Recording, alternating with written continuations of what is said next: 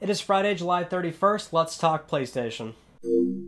Starting off as always with our PlayStation Plus reminder, you only have like 4 days left to download July's game, so if you haven't done that, go do it. But otherwise, we'll go completely in August, which will be Call of Duty Modern Warfare 2 Campaign Remastered and Fall Guys. Which, great month all around. You know, it's not going to please everybody, but you've got MW2 in there, which at this point is getting very nostalgic for most people that grew up playing that game, and so because it's a recent release and it came out at 20 bucks, that might be a situation where if you really wanted it, you probably already bought it, but at the very least, that's a great game to be offered. Then you've got Fall Guys, which brand new day-and-date release on Plus. Not often we see this, and it's actually a game that's getting a lot of positive buzz and reception out of the beta, so totally worth checking out, even if it doesn't look like a game that you'd be interested in. Again, it's on Plus, so at the very least, go try it. But getting into our first news story, PS4 Firmware 8.0, that beta we talked about from last week, well, there's an additional feature that Sony added, which is support for Authenticator apps. So if you don't want to do the traditional two-step verifications that we've seen, you know, pretty much everywhere else, some sites and some networks also offer third-party Authenticator apps, which in Sony's messaging, they made it clear that they don't guarantee if they work 100%, but that is now an option you can use for securing your account on PSN. Next up, here's a story that I never thought we'd be going over on LTPS, but Cuphead is now available on PS4.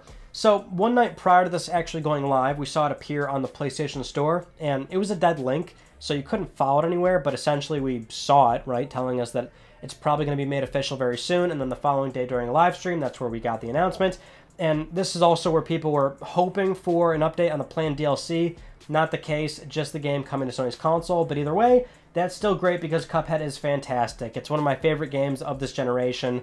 It's beautiful, it's so challenging, and so it's great to finally have it on PS4 and earn some trophies. It's going to be a very tough platinum. But if you remember 3 years ago when this game came out on Xbox One, Studio MDHR was pretty forward about the fact that it would never come to PS4, and obviously that's under contractual obligations, and the problem with that is we never know for certain what that contract really is, right? Just that not coming to PS4, however, we do own the IP, so Studio MDHR is independent, although it might have made it seem like just the first game was locked in, not going anywhere. Then we saw it come to, you know, PC, Mac, Nintendo Switch most recently, and now PlayStation 4, right? And so it seems like this is something where Studio MDHR might have had a majority stake in the first game, like the ownership of that particular game, and that's where they could leverage it finally coming over after, you know, a certain amount of time has passed. Either way, it's great to have, and so, I mean, if you haven't played this game, I mean, it's totally worth it, but just remember, it is definitely going to be very challenging. Moving on to our next news story, we've got more praise for Ghost of Tsushima, this time coming from the famed Sega director, Toshihiro Nagoshi. He's probably most well known for the Yakuza franchise nowadays, but during a recent Sega livestream, he was very complimentary towards the game, where he said, "There's like a notion that Westerners don't understand things about Japan. But that hypothesis itself is mistaken. To be honest, we Japan were beaten. Yeah, of course we're losing. Honestly, I think that's a game that should be made in Japan." He also adds that he's impressed with the performances, but even mentions that Jin as a lead character is not particularly handsome.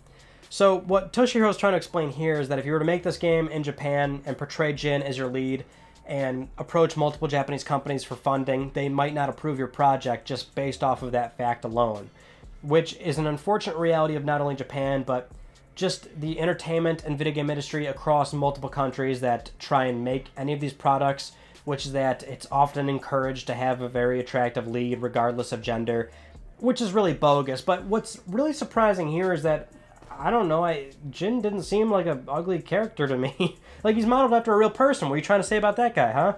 It's just, I don't know, that caught me off guard. Maybe I have poor judgment, but like, he seems handsome to me. Now, if you did not see our Tuesday video, we pretty much covered most of the story, but this past week we saw 3 new pictures leak online of the PS5's shell and casing and what looks like the production facility for the console. These showed up on the Chinese forum A9VG, and it wasn't so much a question of if they're real or fake, but rather, what can we learn from these pictures?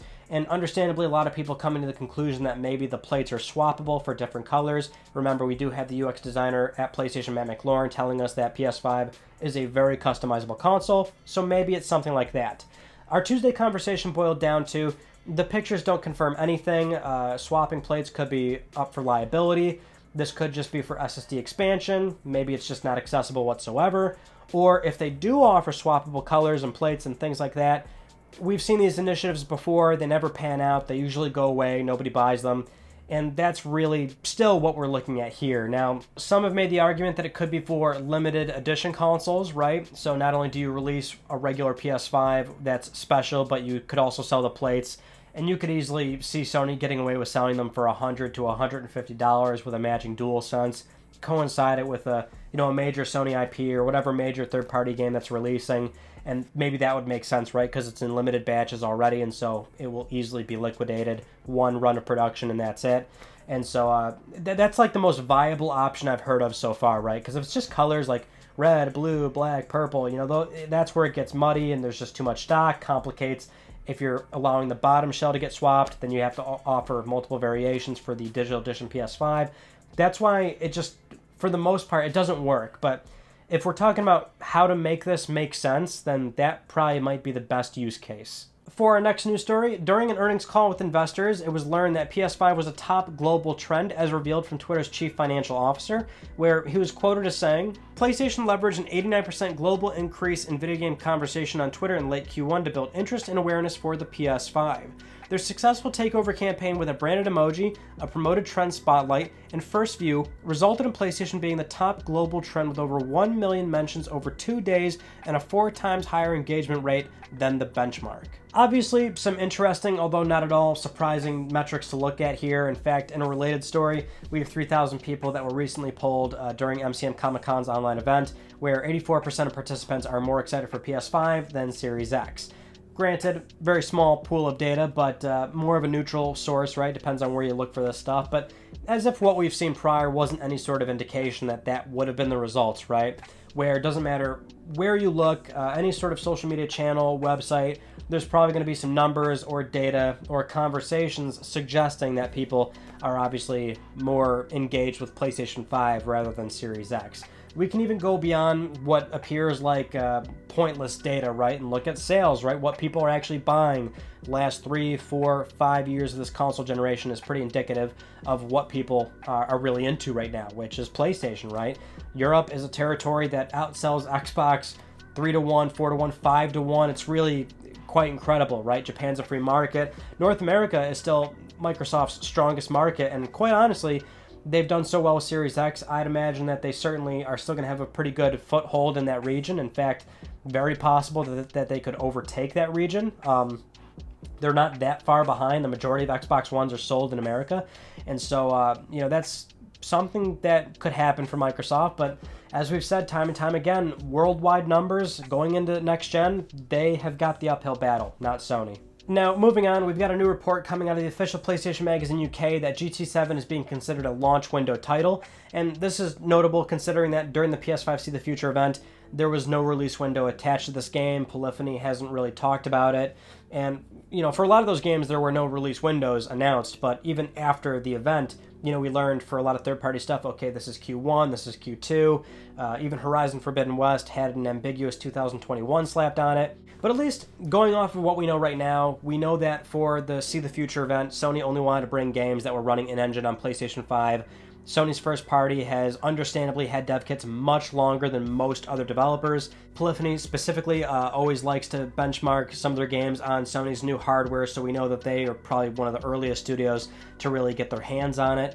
And, barring some of the third-party announcements like Project Athia, where that could be 2024 for all we know, it seems like most of Sony's first party, or just PlayStation Studios, including some of that second party, a lot of that seems lined up for the first year to 2 years of PS5, right? Because still, a lot of Sony's developers are very busy working on their upcoming PS5 projects, or some of them have wrapped up PS4 projects within the last year to 2 years. So we know we're going to have to do some serious waiting for a lot of these games that are expected 2022 and beyond. So I suspect that a lot of the titles that we already saw during the See the Future event is really within that first year and a half, 2 years. So worst case scenario, GT7 might not be that far away. And I know this is somewhat outlandish, but what I cannot seem to forget is that one of the very earliest PS5 rumors we ever had was a Pastebin post claiming that GT7 was going to be a launch window title.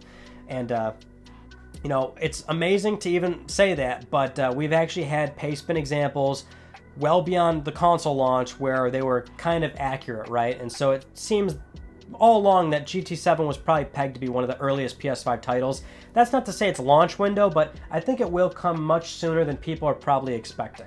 Another thing that we recently learned from a different magazine, this time Game Informer, is that allegedly Spider-Man Miles Morales comes with a remastered version of the original Spider-Man on PlayStation 4. And so somebody on Reddit noticed this in their Game Informer issue where it specifically states, Miles Morales isn't a traditional sequel since it comes bundled with a remastered version of Insomniac Spider-Man that takes full advantage of the PS5 hardware. So this might just be another misnomer or miscommunication or misunderstanding or poor writing. It seems pretty obvious that they would have made that pretty clear. This might just go back to the miscommunication efforts we saw between Insomniac and the press when they originally announced Miles Morales during the See the Future event, right? Where nobody really knew what this game was, and a Sony rep even clarified it in the wrong way up until Insomniac stepped forward and said, look, it's its own game, this is his own story, it's a little shorter, about half the length of the original game, and it's not really an expansion. It's meant to be its own single-player, start-to-finish story as Spider-Man, the Miles Morales character, right? So in all likelihood, that's probably what's happening here. Not that they're bundling a larger game with a smaller game and then not mentioning anything about it, because that would be significant news that you'd want to tell people. I don't think they need to save it for anything. I think what most people are expecting at this point is gameplay for Spider-Man Miles Morales, the game that they actually announced, right? So it just doesn't really add up or make sense. I really wouldn't expect this game to come bundled with the first game. For our next news story, we've got a new Sony patent to go over, and this one actually is relatively new, where it was filed over a year ago and published about 2 weeks ago. It's called Information Processing Device, and what this essentially describes is almost like a DLSS type feature, where if you don't know, DLSS stands for Deep Learning Supersampling. That's NVIDIA's proprietary technology, where it's a reconstruction method, so kind of like checkerboard rendering, where the main goal of it is to save GPU performance by producing what looks like a 4K quality image without actually rendering it in that native 4K resolutions, right? So that's what this patent is basically describing. It's the same method, because obviously Sony can't like support DLSS. They're coming up with their own method in this scenario.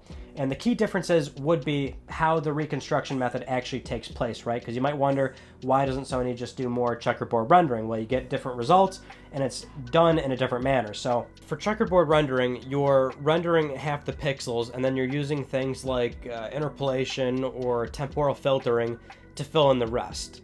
Whereas DLSS is using machine learning, so it's looking at the previous few frames, and it's using that AI to guesswork where lines and sharpness and clearness needs to go. And for the 2.0 version of DLSS, there are some amazing results there.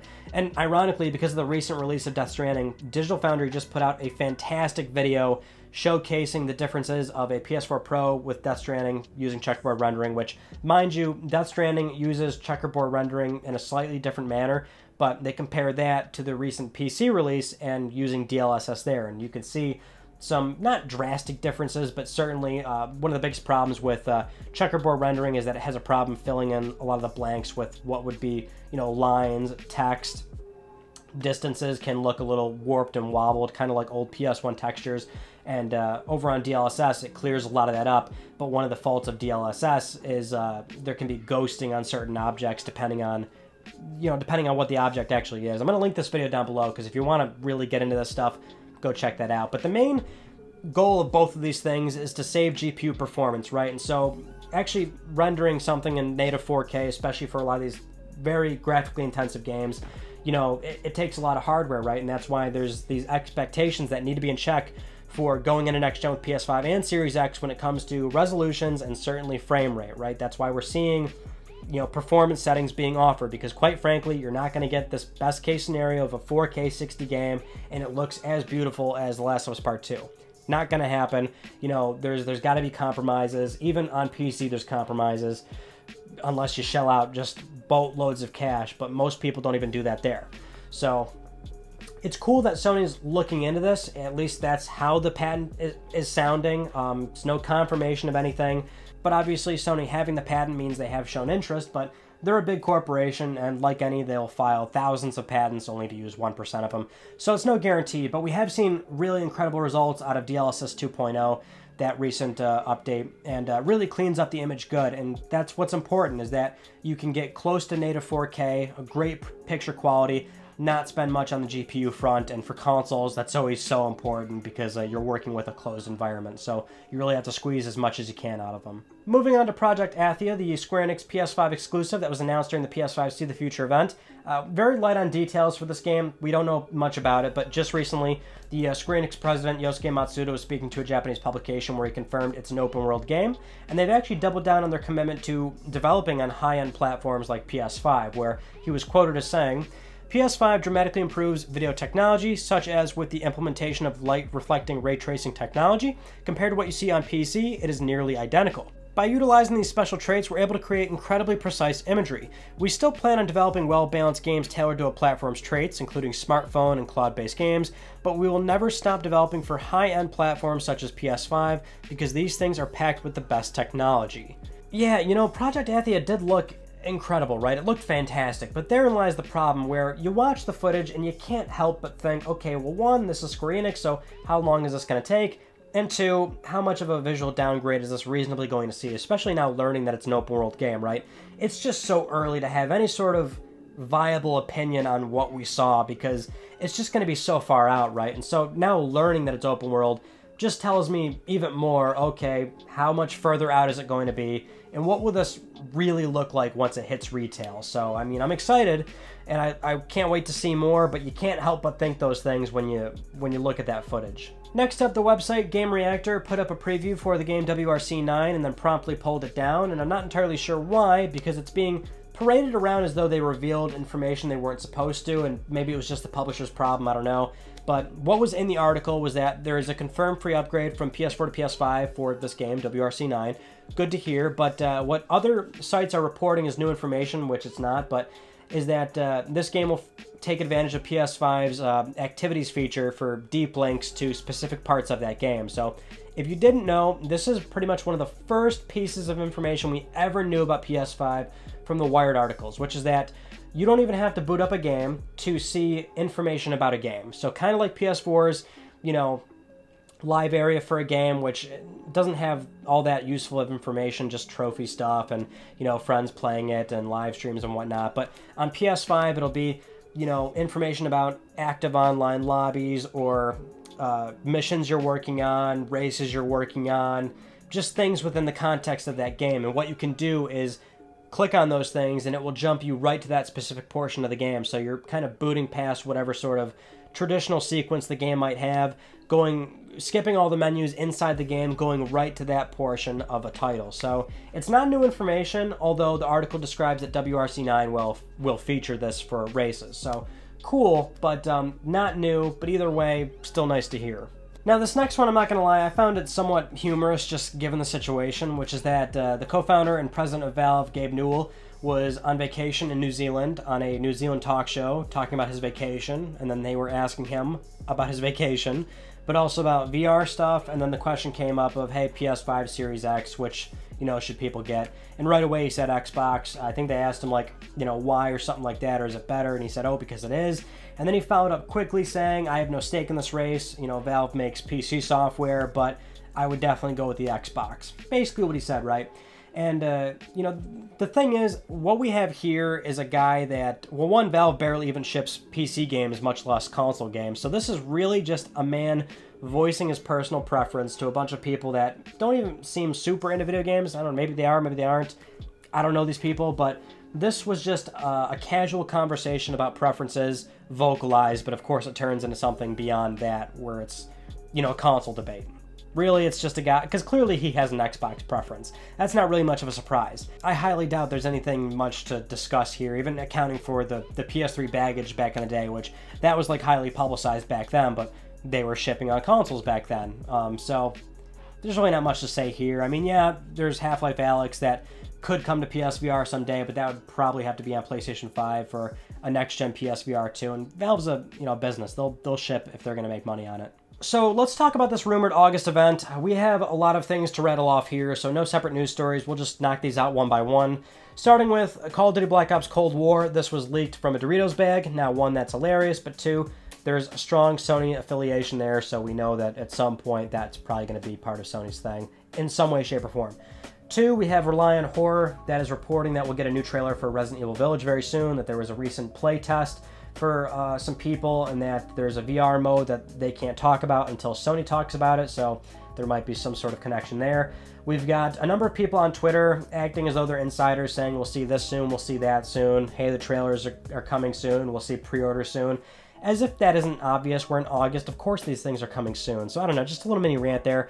Too many people doing this, nobody knows anything. Maybe they've got second, third-hand information, but at this point, you have to figure that almost all of it is just them trying to act as though they're close enough to the information to appear that they're right. Then we've got Cory Barlog, which by accident, I don't know if he did it on purpose or by accident, he retweeted what was a fake tweet announcing the August 6th State of Play, right? As of right now, nothing's confirmed, but he retweeted that, then deleted it. Now keep in mind, actually, most of Sony's first party and most developers would not know about when the date for that event would actually be, right? Remember, from a reliable source, we learned that even Sony's own teams, developers that were part of the show, did not know when that event was happening and that it was a moving target. So I highly doubt that anyone else really knows about this upcoming event. Maybe that was by mistake. We had one YouTube channel, Moore's Law is Dead, where he claimed he had heard that God of War is going to be at this next State of Play, and that's coming for 2021. There's going to be like a slight teaser there or something. And then there's another game that will be available at launch that Mark Cerny's working on. Cory Barlog responded to somebody on Twitter pretty much with a GIF, making it seem as though that's definitely not going to happen. Keep in mind, God of War shipped 2018. There is no reason we should be seeing any sort of cinematic trailer for God of War 2 or the sequel or whatever, right? Whatever they decide to call it, we don't need a teaser or a trailer. If it comes in 2021, that would be very impressive, but I doubt that's going to happen. Despite the fact that we also heard that the game won't take 5 years to come out, but it's, I don't know, 3 seems pretty ambitious considering that how crazy the game looks and is, and they're working on brand new hardware, so let's not expect that either. Then we've got 2 recent 4chan leaks. I believe they're both on 4chan, where they're claiming all the content of this upcoming event in this August State of Play. And time again, we've seen all these posts be completely bogus, where who's going to have exact information of every single announcement that's there? I'll display them to you. I'm not going to read them off. We're not going to get into this because I think both of them have some pretty revealing evidence that they're not real. Like one of them calls the Call of Duty wrong, and then one of them has Days Gone 2 in there as a cinematic trailer. Days Gone shipped last year. What are you doing announcing Days Gone 2? That's not going to happen. Just keep all that in mind. Yes, more information is soon, another event is soon. It could be August 6th, it could be August 13th. I mean, these are solid guesses, and that's the problem. Most people probably don't know anything. We're close enough to the event. There's a lot of believable claims. People are gonna appear like they're correct, but probably most people don't know much. Next up, we've got a report out of Digitimes that one of Sony's back-end suppliers in Taiwan is expecting that the overall life cycle of PS5 to be about 5 years, with around 120 to 170 million units being manufactured. So that's a pretty large number, of course, right? The upper echelon being 170, which would make PlayStation 5 the most successful video game console ever. I don't really expect that, and I don't expect it in a 5-year time frame. But I can see it matching PS4 numbers, which as of right now, the console's probably creeping very close to around 120. Probably after the holiday season, it'll just barely get to 120. And that would put it above the next platform, which would be Game Boy, so not quite a traditional console, but the Game Boy is at 118 million units. And 5 years would be a shorter life cycle than what we've previously seen with this generation and the 7th generation. So this actually goes into the PS4 Pro conversation, or excuse me, PS5 Pro conversation, if you remember when we did that video, where Albert Pinello made the case that we might not see a PS5 Pro, and the reasoning there could be that, you know, advancements just won't come fast enough at a reasonable pace in terms of the price to actually build a PS5 Pro. It might not line up with any sort of new standard for display resolutions, and you know, if need be, Sony would just do PlayStation 6 at that point and go into a new generation. As we've learned, they believe in traditional console generations, and despite us getting a digital edition PS5, PS Now, Stadia, xCloud, I mean, we're probably going to have another traditional console generation. So 5 years is not that long to some people. So, but 120 to 170, I mean, it's a huge number, but I can certainly see PS5 doing that. Also, if you did not see, there's going to be an upcoming documentary on PlayStation hardware called From Bedrooms to Billions. the PlayStation Revolution. This was kickstarted over 4 years ago, and it finally got a release date in September. And so this is a very premium, high-quality documentary, not like the little ones that I do, but a lot of interviews with some prominent people. You got Mark Cerny in there, so it looks really cool. Definitely going to be something that you're going to want to pay attention to when it comes out. There's probably going to be a lot of really cool anecdotes and information about PlayStation history, how it came to be, things that we've never heard of before. So I, for one, am pumped about it because as somebody that makes little documentaries here, I'm excited to see all that stuff. With all of that out of the way, it's time to get to Let's Talk Plus, the weekly Let's Talk PlayStation giveaway where one of you could win a $10 PSN code. I'd like to congratulate this viewer right here. I'll be contacting you very soon via email or Twitter. If you would like to win a $10 PSN code, it's very simple. Follow the link down below. Supporting this channel a number of ways can gain you an entry, and I'll announce the winner next week because I'm trying to pay for your games. Those are all the news stories that I want to talk about with you all. Like I mentioned, our Tuesday video was the PS5 shell and case leak. We elaborate on that. But also we had a conversation about PS Now and PS Plus. How can those get better on PS5 in their own right? Not comparing it to Game Pass. You can't easily compare them, and we've already done a video on that already. So check that conversation out. Like I mentioned last week, we'll get to more frequent uploads soon. At this point, a lot of unboxing, because what I normally do with those type of videos is if I know I have a lot of things coming, I'll film it all at once, and then I just have to decide when I edit and upload them. And so now I've let too many things bank up, so those will start getting uploaded pretty soon. And for now, at least, that's it. That concludes this week's episode of Let's Talk PlayStation. I'm Ryan Benecki. Thank you all so much for talking with me, and I will see you all next Friday.